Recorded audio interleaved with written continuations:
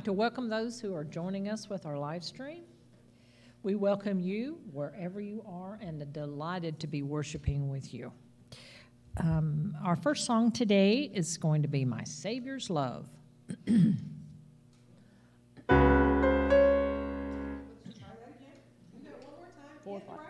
Four flats.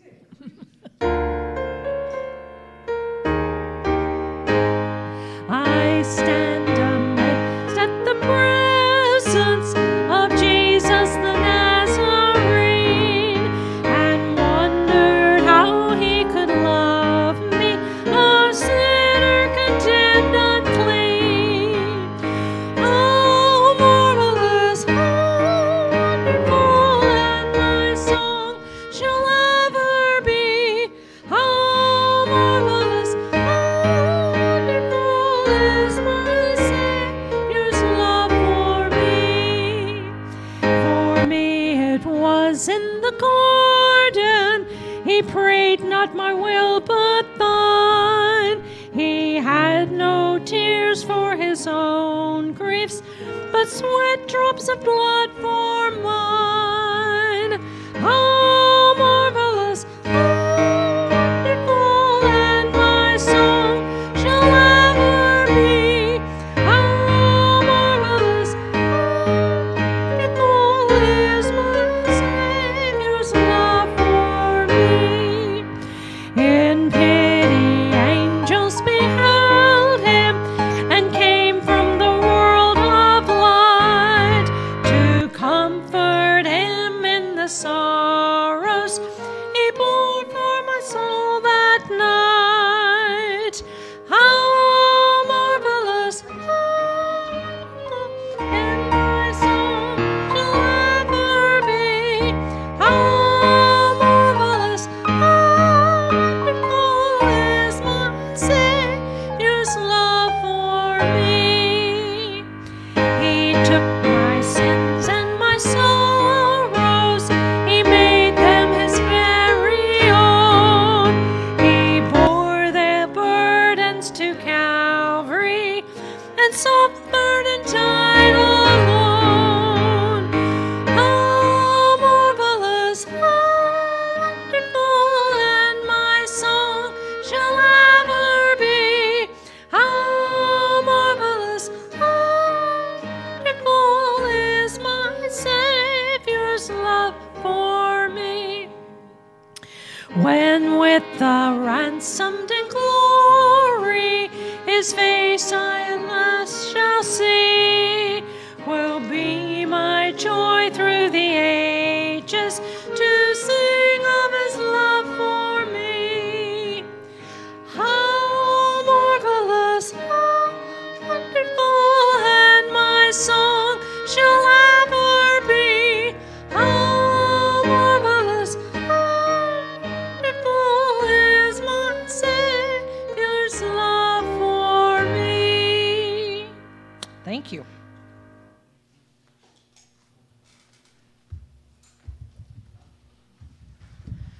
Part of the pastor's role is to shepherd, which means to protect, and I realized that I wasn't going to be able to do that if I couldn't see out the windows.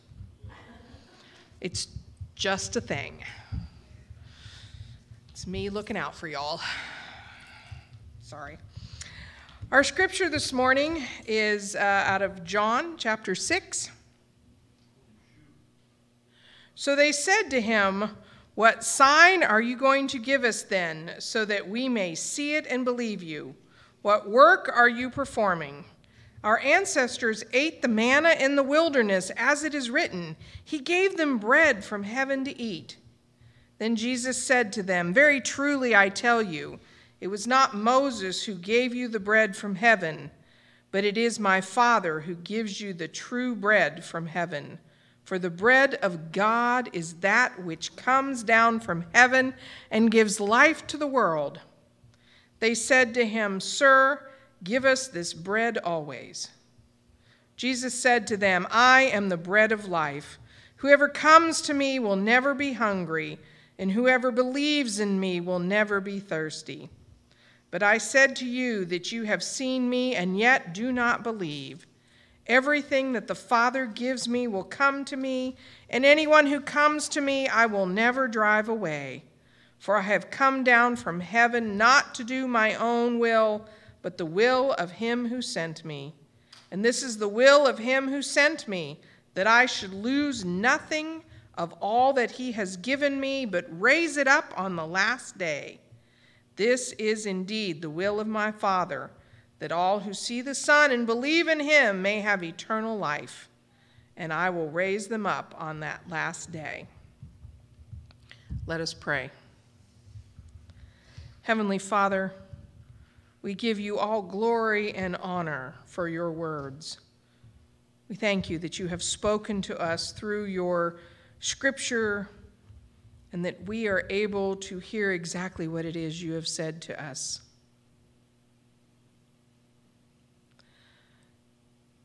We thank you for the many blessings you have poured out upon us this week. For the blessings that are blessings even though they didn't seem like blessings at the time. We thank you for each and every gift you have given us.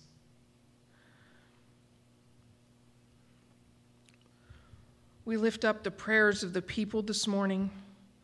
You have heard the cry for those who mourn, for the families that have been stripped of a beloved family member too soon, and there are too many this week. We seek your provision and your care for those who will be entering the time of spring break this week and next week and ongoing spring breaks. We know there are those who are traveling to and from college, and those who will travel on trips over spring break, and those who will just be on the road more than usual. And we seek your protection upon them. We ask for rest and sustenance for the teachers as they rest and prepare for the onslaught of the last 2 months of school. We continue to pray for our schools and all that are housed there, for the students, the teachers, the administration, and the caretakers of the property. We lift up our police and our first responders as always, and our military, for they give so freely of themselves on our behalf. We thank you that they show us this little bit of what you sacrificed. We pray for their families and their loved ones. We seek your forgiveness where we have sinned. We ask that you continue to open our eyes to areas in our life where we are falling short, where we are not putting you first, where we are asserting our will over yours. We ask that you forgive us and restore us to a right relationship with you. We know that you continue to love us even though we step out of your will or out of your desire. We ask that you bring us back into your fold and keep us safe. This morning, Lord, we thank you for the happy sounds that are coming from the children's church area. As we sit here in quietness, we can hear the laughter of the children and the adults back there. And we thank you that our children are learning and that there is someone who has that call upon their life to teach them. We ask that you remain with us this morning and that you continue to find our worship sacrifice pleasing. In Jesus' name, amen.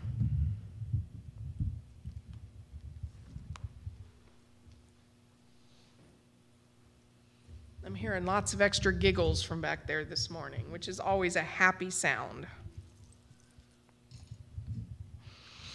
Did I make you hungry with the countdown video?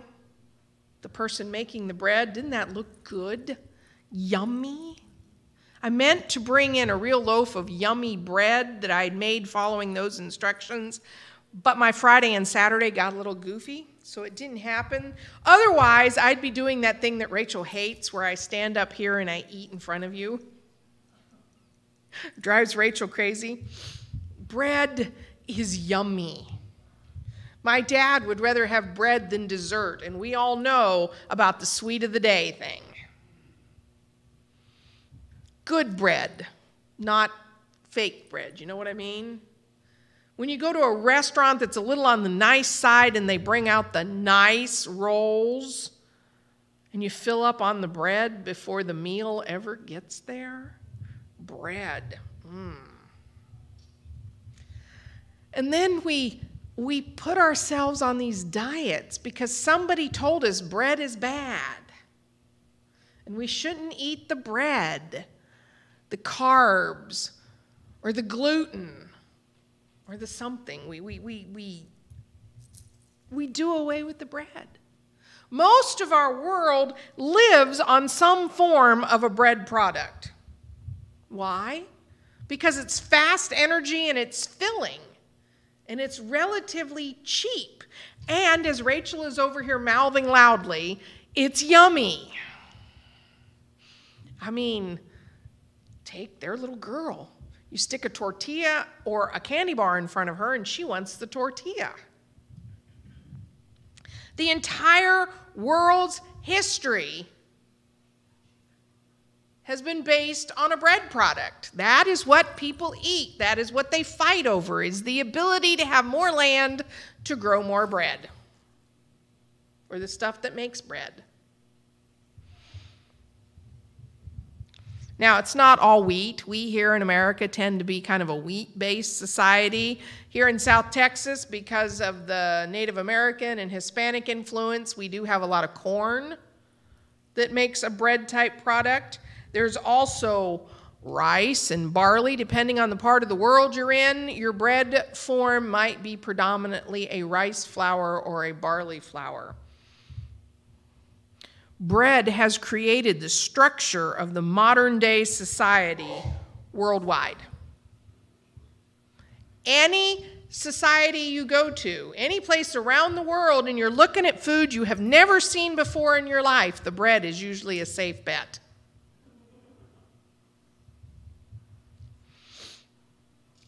When I was a child, bread meant Wonder white bread.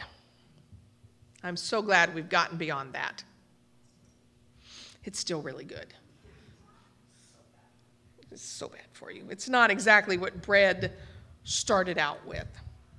Also, when I was a child, you had your hot dog and your hamburger white buns. And you notice a few years ago when we had Harvey and everything was shut down and the H-E-B bakeries were putting out bread, what'd they put out? They put out white bread, hamburger, and hot dog buns. It's what they could churn out massive quantities of. They stopped making everything else and made hamburger, hot dog, and white bread. Kept us fed, didn't it? Until the varying other places that made bread could get back online and get the trucks running. We lived for several weeks on H-E-B bread. Remember that? I do. Now, nowadays, when you're going to go look for bread, there's quite a diversity. I mean, I no longer live in a small town in a rural area where the IGA that would probably fit inside of our church building existed. Okay, it was a little bit bigger than that. But, you know, maybe the produce section of our Super Kroger's now was our entire IGA in Beloit. You know, that was big stuff.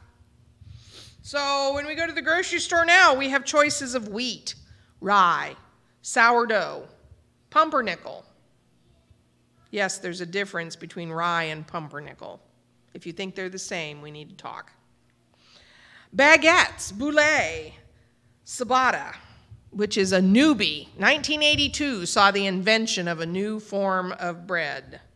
Challah, brioche, flatbread, which would be your pita and your naan bread. Oh, love me some naan bread. Ooh, love me some naan bread. Tortillas, some are leavened, some are not. Some of those breads have a rising agent and some do not. Bagels, which are a boiled, not baked type of bread. And then we yuck all of them. We yuck them all up with butter, my first choice. Real butter, none of this margarine stuff. Butter, cream cheese, jelly, homemade and store-bought. I have a definite preference there. We ran out of homemade strawberry jam at home, and Dad stopped putting jam on his. He will not touch the store-bought stuff after I've spoiled him with years of homemade strawberry. Guess what I'm making this spring? Strawberry jam. We put cream cheese. We put tomato sauce. Yes, we put tomato sauce on our bread. We call it, thank you, pizza. And then there's a variety of dips out there, right? There's all sorts of dips. You know, what is a tortilla chip? It's a tortilla that's been cut and fried. And now suddenly that opens up all the dips out there. Guacamole, I was thinking queso. Are we all hungry yet? Yeah, let's go. Okay, that's so.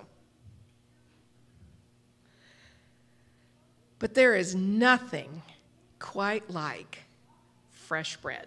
Whatever variety of bread you want to eat, there is nothing quite like the really fresh bread.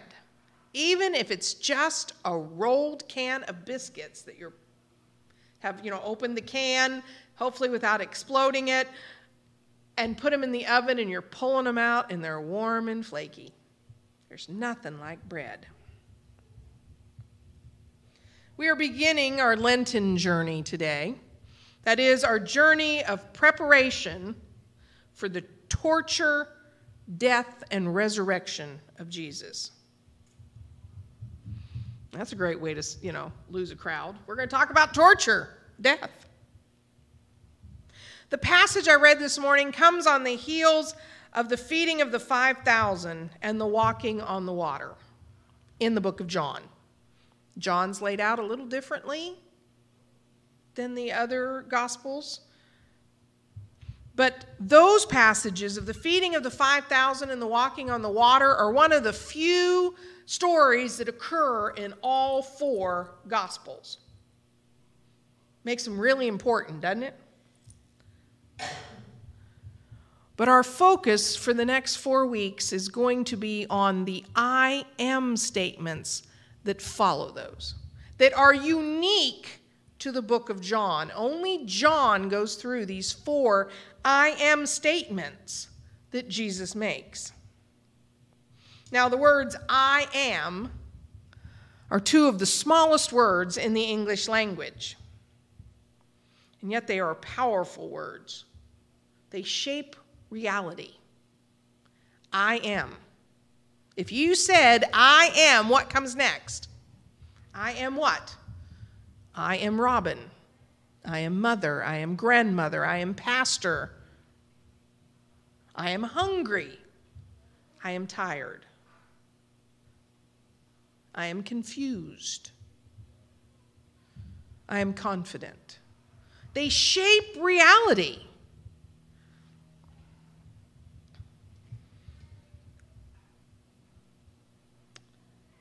Jesus says, I am the bread of life. Says a lot right there, because I just told you in every culture, bread is the foundation of eating. If you don't think we live in a privileged culture where we have people that don't eat bread because of the gluten or the carbs or whatever, they live in a privileged enough world that they are not scrambling for that most basic of food, the bread. Now, people have been clamoring for Jesus to identify himself. From the moment he burst on the scene, they want him to tell them who he is. Who are you? Are you a prophet? Some people are trying to trap him into saying something that'll get him into trouble, and some people are just genuinely curious. Who are you? But people have been clamoring for him to identify himself. Right after the feeding of the 5,000, John alone reports that the crowd was ready to make Jesus king by force They were going to, by acclaim, make Jesus king and overthrow the existing government. Well, that's not why Jesus is here. So he slips away. We know that. But they were ready to force a showdown with Herod and the Romans because of this great miracle he provided. And so while everyone is running around still with the words and the miracle of Jesus feeding that many people out of little loaves and fishes, think about how much bread it takes to feed a crowd of over 5,000 people, because that's 5,000 men. You got to add in the women and kids. How much bread is it going to take to feed one meal to everyone? Even if all you fed them was one hamburger bun, how many hamburger buns is that? That's a lot of hamburger buns. So on the heels of that miracle where people are talking still about the bread and the fishes, Jesus says, I am the bread of life. What does that mean? Well, the connotation there is, I am what sustains life. We aren't first century Jews, but if we were, we would have understood the cultural reference to bread and water here. The Jews regarded Moses as a type of Messiah, a savior, which he was, wasn't he? He came into their period of captivity. He led them away from the bad people. How many times have you just wished someone would swoop in and save you from the bad, whatever the bad was? So Moses comes in, swoops them out, takes them out into the wilderness to escape the Egyptians, and miraculously he manages to have God provide food and water. He is certainly a Messiah. When the CIA is rescuing captives and they plan one of their, super secret, we're going to go in and rescue you, they call the person who's going to do the rescuing, the delivering, they call him a Messiah. That is his job, to go in and save the captives. Then we see the Israelites in the Moses story defy the laws of physics by the crossing of the Red Sea. They get fed miraculously, the manna. Are we getting the feeling that we've just seen the Moses story reenacted by the feeding of the 5,000 miraculously? And so Jesus sends the disciples across the water, right, after the feeding of the 5,000, and we see Jesus walk on water that same day, that same night. And then they land on the other side of the Sea of Galilee, and people have seen the boat go across, and they go running around the sea. It's about 7 miles. That's quite the hike. And they get there, and they say, wait a minute, Jesus, we didn't see you get in the boat, but we see you get out of the boat. That's some pretty raising of eyebrow stuff. How did that happen?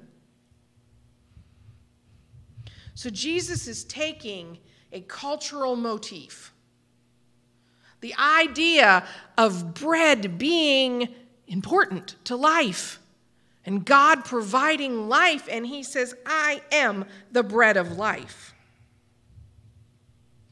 He is making references that people will understand.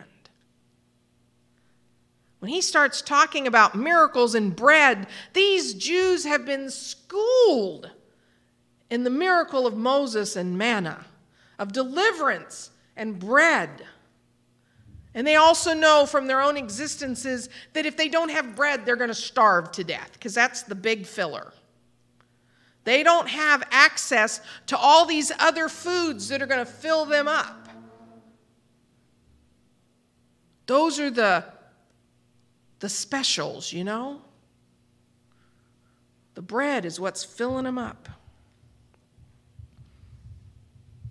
We don't have to look very far to see where Jesus is going to refer to himself as bread again. It's going to come up really soon. Does this sound familiar? This bread is my body, broken for you. Where's that come from? Come on. Thank you. Now, the question is, what does that mean?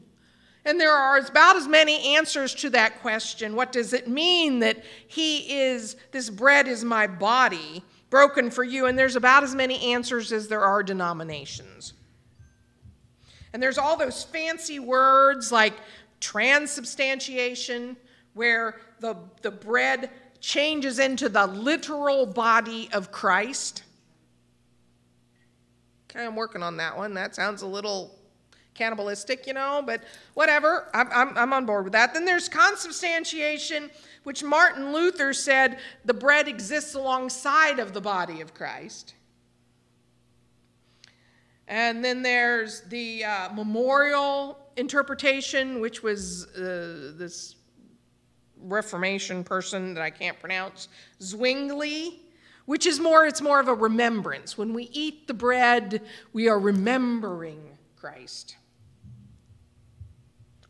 And then Calvin said they are signs that we portray. We are lifted to the level of Christ. And all of that is just people trying to understand Jesus saying, I am the bread of life.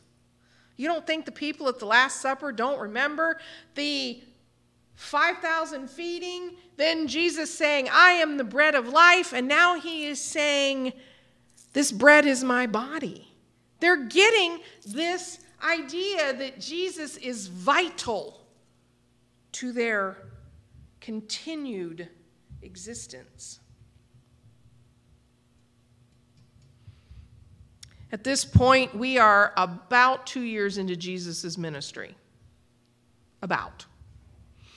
And as the reader, and 2,000 years later, and we've been to second grade Sunday school, and we've sat through 1 million sermons, we know that in about a year from this point, Jesus is going to die. We know that that is coming. But at the time, they don't know that.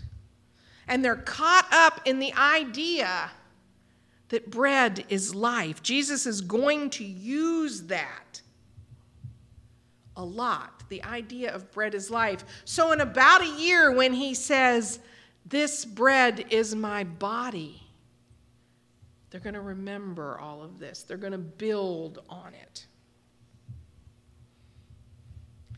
Bread provides life for others. Keto diet notwithstanding here, bread is the main staple, right? Some form of bread. Did your mother give you bread so that she could stretch the main dish? Yes. We're back to doing that because we got to stretch the grocery budget. Bread is cheap. Meat is not. We're starting to live a little bit more like the rest of the world, who have looked at us for years and said, you guys have so much. Two-thirds. How much did you put in your grocery cart this week? 2/3 of that is made from rice, corn, wheat, barley, rye. And it's not just the sandwich bread we buy. It's not just. There is corn or some derivative of corn in everything. Read the ingredients on your cereal. There's corn. Read the ingredients on your Coke can. There's corn syrup. Anybody have an allergy to corn? You know exactly how much corn is in everything. Right? Anybody who's allergic to wheat knows exactly how much wheat is in everything.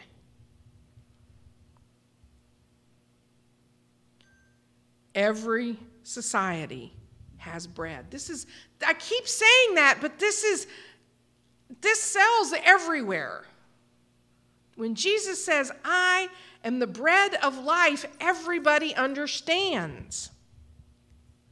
Everybody. Jesus provides life. Jesus is required for life-sustaining action. What? No, I don't need Jesus. I mean, it's nice to have Jesus, but I don't need Jesus. No, Jesus is saying, I am a requirement. And through his sacrifice, he's going to provide it. And here's the kicker. Have you ever needed to eat? I mean, we're sort of in this habit. We get trained at a young age to need to eat every 2 hours, and some of us never get over it. I need a snack. I'm hungry. But have you ever really needed to eat? Have you ever gotten to the point? I remember a day we were up here working on the church. It was after Alice and the flood, and we were starving, and someone was supposed to bring hamburgers, and they got busy doing something else and forgot we were up here sweating and working hard, and someone finally called them about 1:30, and they were like, oh, I'm going to finish this up, and then I'll bring you up there some food, and they got here with the burgers about 2:30 or 3. We had a massive work crew ready to gnaw each other's arms off. You know what I mean? We needed to eat. We needed it to survive. If we stopped eating, how long would we survive? Come on, John, you know this. You can live something like that. Up to 40. You know, you can have so many minutes without air, so many days without water, and just a few weeks without food. And if you're really small, that number goes down. We need bread. We can fake it through part of our life without Jesus. We need the bread of life. We can fake it, but in the end, we're going to have needed him. And he tells us that. We need to be looking for people who need to eat, who need the bread of life. Literally, let's look at how many people go hungry just in our city. We need to be feeding them. Yes, it is our responsibilities, first and foremost, as children of God, to feed the hungry because Jesus told us to. And then figuratively and spiritually, how many people out there need the bread that Christ offers? I promise you, every single kid in that 6th period class needed Jesus.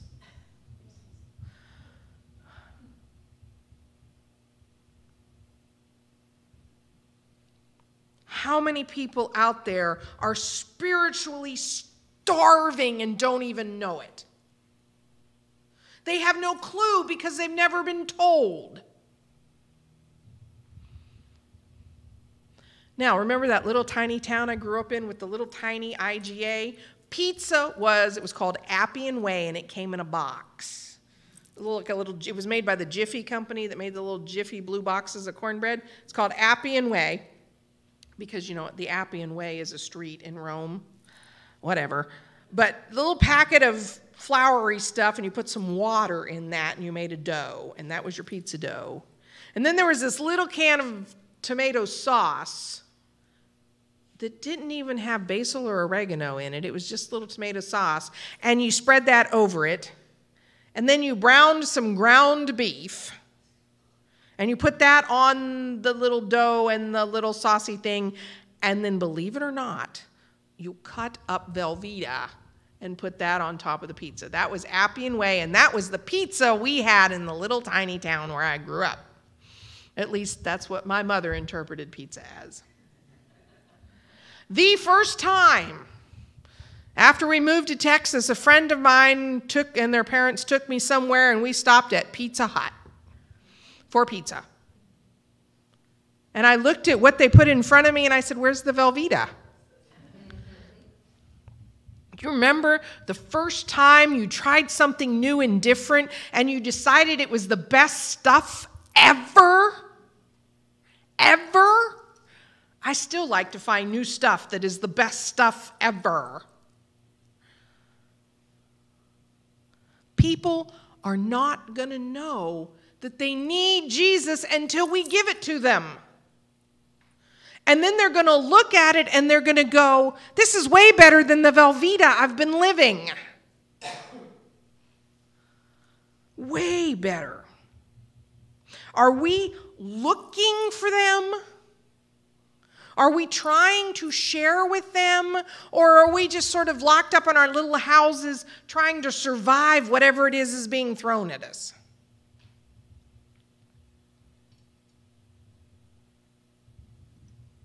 Our takeaway here goes back to the beginning of Jesus' time on earth.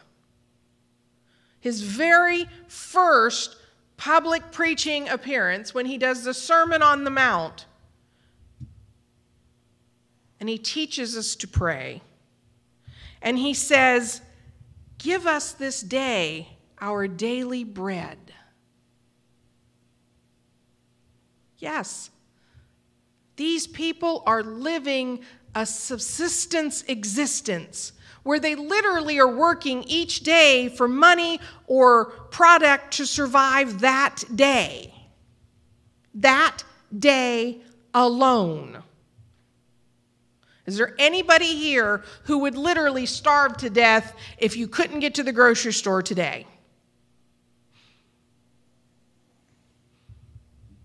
No. We have food in our pantries. We have access to the grocery stores. We have change in a jar at home that we could buy something if our checking account suddenly didn't work anymore. But when Jesus says, give us this day our daily bread, he is not specifically talking about, although predominantly talking about, enough to eat, to trust Jesus for today, for what our today's needs are. But if we think about it in the context of what happens 2 years and 3 years after that, when Jesus says, I am the bread of life, give us this day the Jesus we need. This day. If we call ourselves disciples of Jesus, okay, are we all followers of Jesus? If we are going to call ourselves followers of Jesus, we are ethically responsible to care for the needs of others. All the needs. If their tummy's rumbling, we're supposed to feed them. If their heart and their soul is rumbling, we need to be offering them Jesus because he is the bread of life. There is a world out there going hungry, literally. The food banks are crying for food because they can't feed the need. And then there's all the people that don't have access to the food banks. There are parts of our world where food banks do not exist. There are people who won't go to the food banks. There are people slipping through the cracks. There are moms and kids who have no way to even let their need be known. We are to feed a hungry world. And then we are to feed a hungry world. And they can't hear us until we feed them. Until we fill their bellies, they can't hear us when we say, I've got the bread of life for you. Like Jesus tells the Samaritan woman, I have water that will never run dry. And she's like, you mean I never have to come to the well? And he says, not exactly.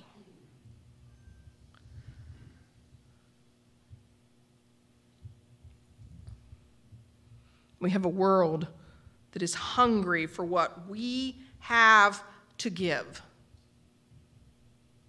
And in the season of Lent, where we're looking at the place where Jesus gave it all, literally it all, because what else do we have to give besides our life? To stop breathing. What else do we have to give? He gave it all. Why is it too much to give to a world in need for us? What are we waiting for? Are we waiting for the right time? The right place? Are we waiting for it to land in our lap? Some hungry person to show up on our doorstep and knock on the door and say, I need a dinner. We'd probably be so scared we'd slam the door in their face. I put a car on Facebook this week, and within 30 minutes I had 435 inquiries. I know, I should have priced it higher. But I put a car on Facebook Marketplace this week, had these 435. I could not get through them fast enough. I was still dealing with person 1, 2, and 3 on the list, and I had total strangers showing up in my driveway saying, I saw your car on Facebook Marketplace, and I looked it up on the map and started driving around until I found it. Scared me to death. I had little kids and dad running around in the front yard, and more than 3 people showed up totally unannounced that didn't even know my address because I never put it out there. One person said, oh, I ran the blurred license plate through my AI thingy and figured out your license plate and looked it up on the DMV. Yeah. Don't tell me we wouldn't slam our doors on the people that showed up randomly and said, I'm hungry. So why are we not out there looking for the hungry people?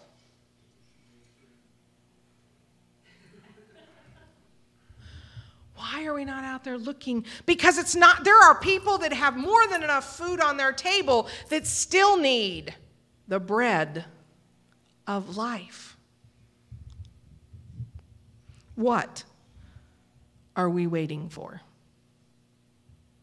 What? In this season of Lent, when we are to contemplate the great sacrifice that Jesus gave, what are we waiting for? Let us pray. Heavenly Father, we thank you for being the bread of life. We ask that you sustain us and care for us and empower us to take actual food and spiritual food to the masses who are hungry this Lenten season. In Jesus' name, amen. Please stand as we sing, Break Thou the Bread of Life.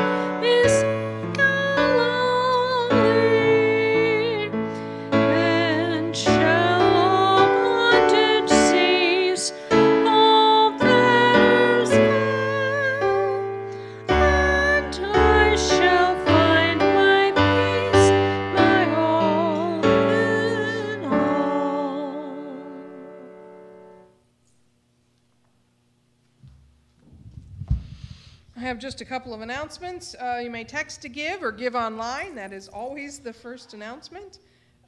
We've got devotions going online. Are we having prayer meeting on Tuesday?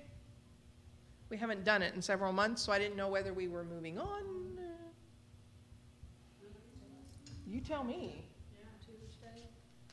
Everybody unbusy on Tuesday? Okay, we're having prayer meeting on Tuesday. I will try to send out a reminder. I will really try that, but I can't promise that. So Tuesday, I will have to send out the call-in stuff. And then don't forget God Science is coming up in June. The call right now is for shoeboxes. I need shoeboxes. So if you have shoeboxes, bring me your tired, your worn, and your weary shoeboxes. Lids too, please. Any other announcements that need to be made? Allow me to pronounce the benediction. May we take and eat the bread that is broken for us, and then share that bread with others. In the name of the Father, the Son, and the Holy Spirit. Amen.